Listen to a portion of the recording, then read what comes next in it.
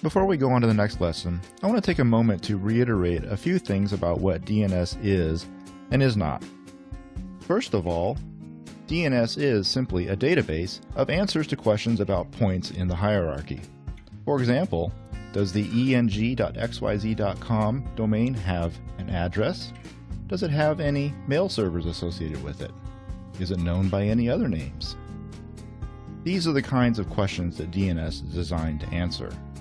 Secondly, DNS is not geography.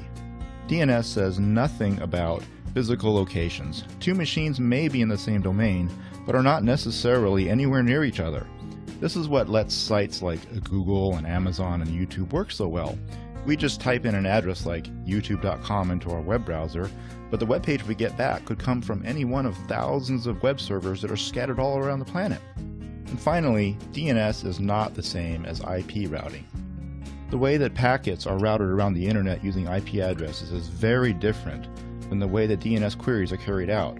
Unlike DNS, IP is not hierarchical. Knowing a machine's IP address tells you nothing intrinsically about the domain name that it's in, and vice versa.